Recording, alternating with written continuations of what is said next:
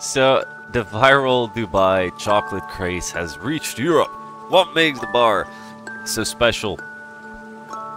4,000 miles to try one of the pistachio cream bars. Pistachio is like everywhere here on Malta too. Honestly, I don't really know if it's anywhere else, but we'll look it up. Let me look it up. Pistachio coffee. It is like everywhere. Like fuck everywhere now. And I don't know why all of a sudden, if it's just late or Malta may have how latte art. Yeah, I see pistachio tiramisu, but when I type in pistachio coffee, I don't find anything. So maybe it's just even... It's, yeah, I see it everywhere in Malta here now. It's like... Yeah. Hundreds of shoppers have lined up for hours, equipped with camping stools and rain gear for a chocolate bar.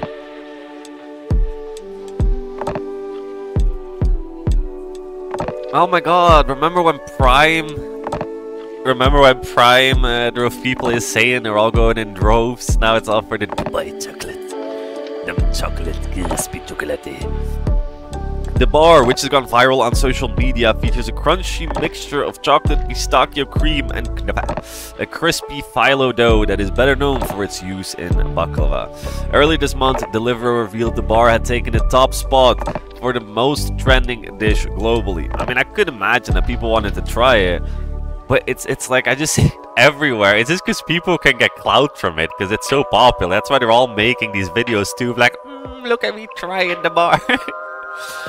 Dubai's fixed dessert chocolatier can't get enough out of it, which is only available via the Deliveroo UA platform. Has racked up more than 90 million views on TikTok, with some customers boasting they had traveled 4,000 miles to try one.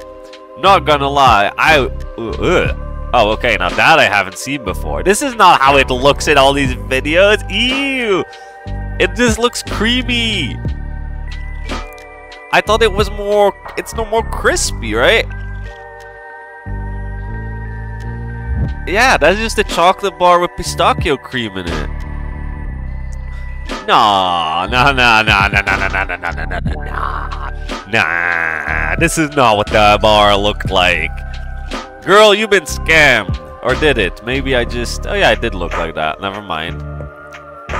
I always thought it looked more crispy, so... Oh, okay. Why is people so crazy about that? And yeah, see, if you look at it here, to me, it looks a lot more crispy in that video, at least. But I guess it just depends on who makes it. My bad, then.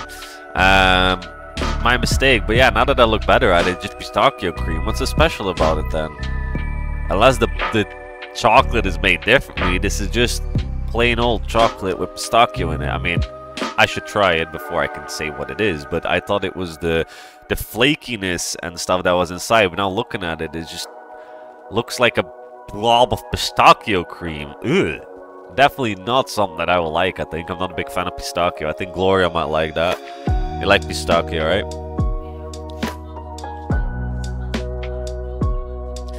Lindt executives want to show the nearly 180-year-old Swiss chocolatier can mix it up with a product first concocted by an Emirati upstart and expand the boundaries of a centuries-old industry largely dominated by European companies. It's a hype, a trend on social media, with people waiting in long lines. Yeah, that's just insane, bro. It's chocolate. But yeah, that's what I say, you know, people want to be in line so that they can take the bar, make a video, and get the clout of it too, you know? It's popular. Student from Malaysia after exiting the Lindt store in Aiken on Tuesday. Oh, you want to try it out here and be part of it. Exactly, you know, the FOMO, be part of the thing. You can't blame anyone for that, I guess. After crossing a rope line to enter the Lindt store, Lai and others were welcomed by staffers in white cook's outfits and matching chef hats who held out sample squares of chocolate. They could then move on into the store to buy a single bar per person, each bearing a unique number to add a flavor of exclusivity. See, that's quite cool. Yeah, so they could move into the store and then they could buy one bar per person, and every bar had a unique number which added a tiny flavor of exclusivity. Yeah, but now that I'm reading this... Yeah, but no, my brain... I am fucking dumb today, apparently. I read that as each bar had a unique kind of flavor to it. But no, they're just saying it adds a flavor of exclusivity. No, the bar just had a number. I thought that they added a little exclusive flavor. Now that I'm reading it to you, I'm like, oh no, stupid brain. See, ladies and gentlemen, this is why I don't do YouTube videos. If I didn't have my partner. Anyway, the sweet treats were first introduced in 2021 by startup Fix Dessert Chocolatier in the United Arab Emirates, and they have since grown in popularity, helped by influencers on Instagram and TikTok. Lindt on Saturday began releasing a limited number of 1,000 of the novel chocolate bars in select shops in Germany, and a similar campaign is set to start this weekend in Switzerland. Okay, cool.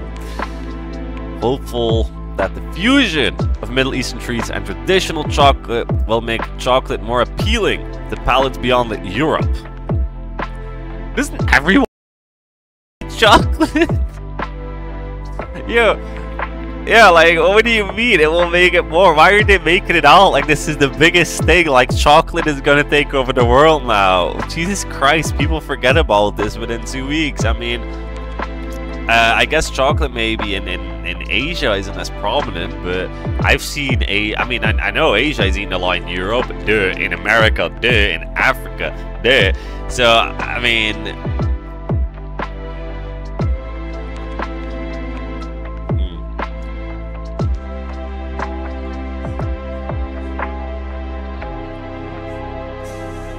I guess.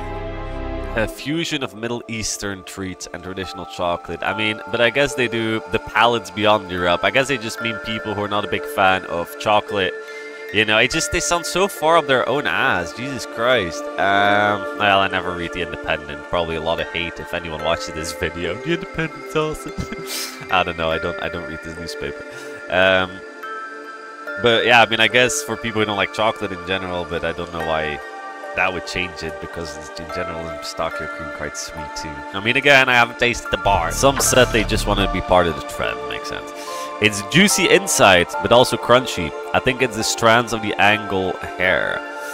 How would you say that? The angel hair. Strands of the angle hair. This is why I don't do videos anymore. Angel hair. Yeah, I do need to start reading more English again though, because I do way too much Dutch lately, and I do notice that I haven't read enough English. It's impacting my ability. 20-year-old student asked Riku raved about the tree's texture after waiting for more than 3 hours to get inside. I'm here because I've never been at such a release event, and I wanted to experience the release of a limited edition. Makes sense. Good on you, Esco. You're right, you know, no one should blame you for that. Okay, I think that's cool. I don't know, what do you all think about the Dubai chocolate bar? Let me know in the comments. And yeah, stay on, have a good day, hope you're all happy, and ciao ciao.